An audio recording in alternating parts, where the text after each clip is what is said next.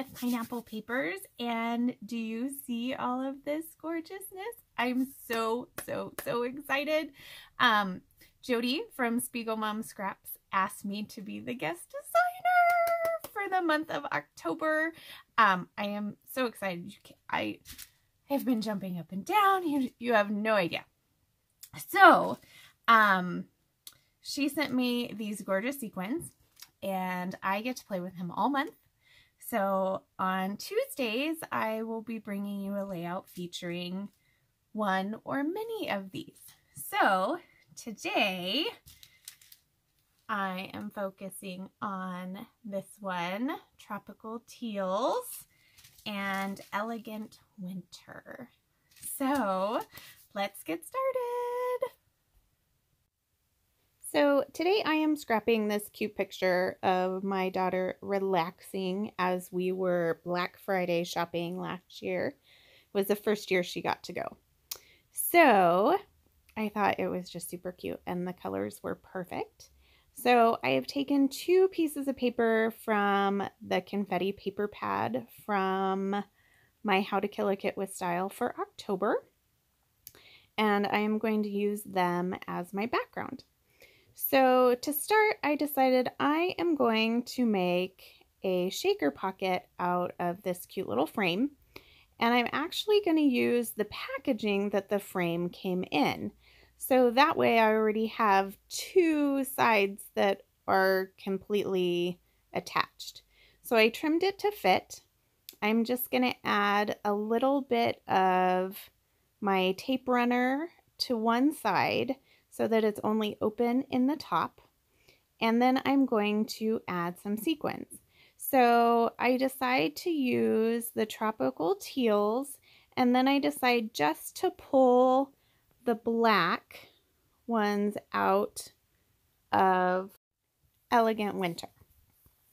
So I'm just going to drop those in, and my packaging was a little staticky, so I'm just using this little jewel picker up to pick them up and add them in.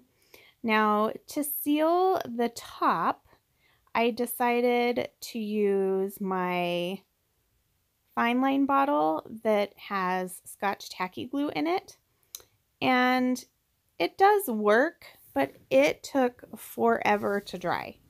Like, we went to church, we went to dinner, we came home, and it was still a little wet. So I wouldn't necessarily recommend that type of glue if you're wanting to get it done right away. Now, I learned this super cool technique at the Secret Not Secret Kit Retreat, and Christina was super nice and taught us how to sew on sequins. So I decided that I wanted to do a sequin border that goes where the 2 pieces of paper meet, and I am just using the black from the Elegant Winter and then all of them from the Tropical Teals. And the Tropical Teals has this, like, I don't know, super pretty gold sequin that has texture. It almost looks like kind of those fans that are on the background paper.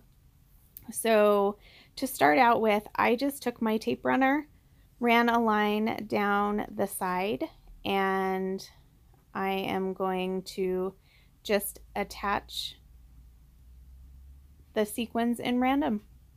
And then here, that is all done. So you can kind of see what that looks like. And that looks super pretty. Like, I could have just left it right just like that. I think that if I wasn't sewing them on, though, I probably would have used my wet glue. So now I am going to poke the holes, and you can use anything. You can use a tack, you can use a needle. I have this little We Are Memory Keeper little punch thing. So I'm just literally poking the holes where the hole is in the sequin.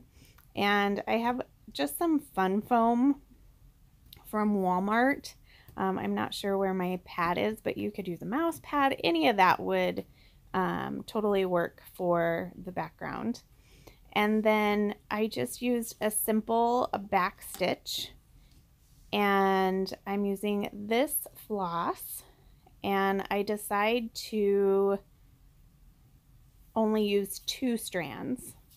So I end up using, so the length that I cut, I end up using two times of it. So 4 strands total for the entire thing, which is really good.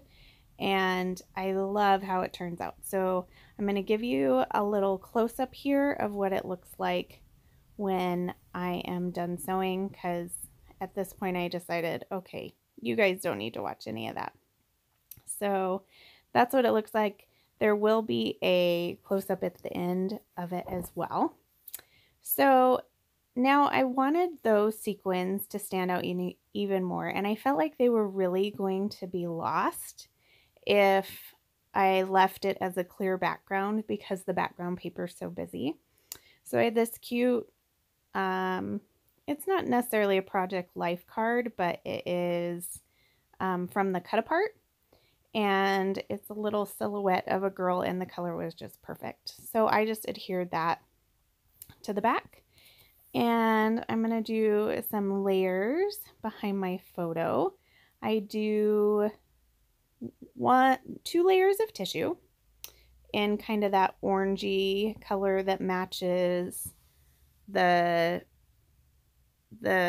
silhouette of the little girl in the frame. And then I have these 2 leftover pieces of paper, just scraps hanging out in my paper pad. So I line both of those and attach those down. And then I am going to go through my embellishments.